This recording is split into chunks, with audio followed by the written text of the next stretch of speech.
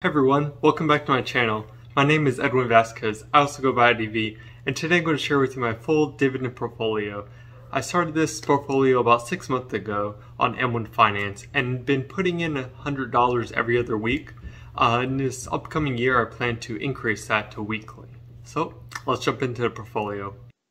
Jumping into my portfolio, you can see I started this at the beginning of June, and during that time I've gotten a gain of 125 and a return of about 13%.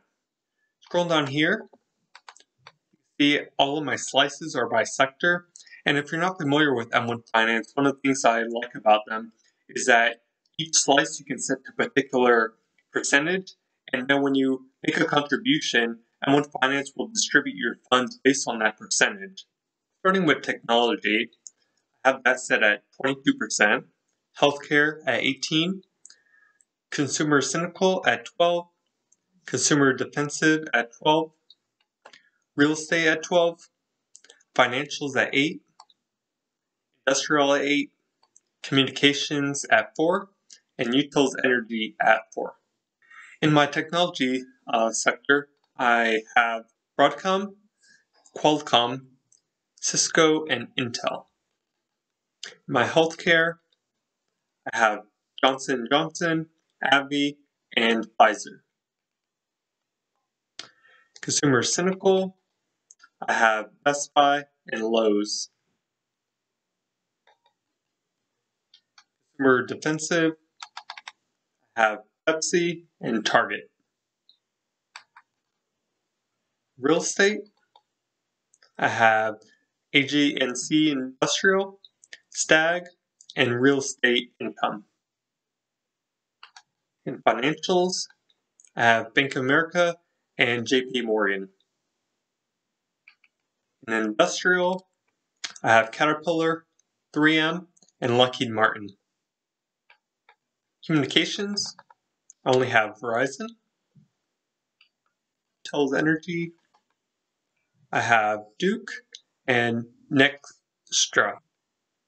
Over my holdings tab, I can see all the stocks in my portfolio at once, and I also ordered them by top gain. So let's see what my top 5 were.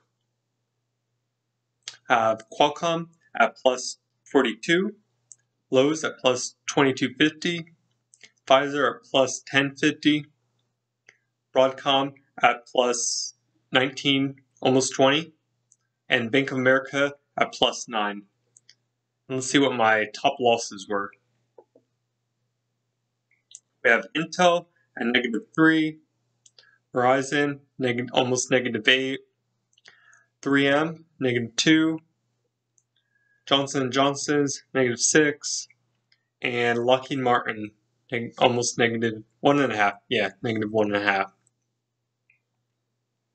Now I want to switch to track your dividends so we can see what I've received so far annually, and then also see a forecast for December of what dividends I will receive. And over in track your dividends, here at the top you can see for this portfolio my yield is 2.9%, and the annual income so far is 50. Now this is a smaller portfolio so far. Within the next couple of months I'm going to do more contributions, so it should be growing. And scrolling down, we can see the top 5 stocks that give me the largest dividend so far, which is AG&C Investments at $6.27, Verizon $4.50, AbbVie at $4.39, Johnson & Johnson $3.90, and Broadcom at $3.77. And next I want to go to the upcoming dividends tab so we can see what dividends I'll receive in December. And being the 4th quarter, it should be a large chunk of them. Scrolling down here, I'm going to scroll straight to the calendar. You see under December, we have AG&C, I'm going to get Broadcom, Bank of America, Duke Energy, Intel, Johnson & Johnson, Lockheed Martin, that one's 3M, I'm going to have Next Era Energy, Realty Income, Pfizer, Qualcomm, Stag, Target. So it'll be about $6 next month. That's my full dividend portfolio. And if you're interested in seeing my updates for my dividend portfolio and other videos of mine, definitely hit that subscribe button and turn on the notification. With that, I'll catch you in my next video.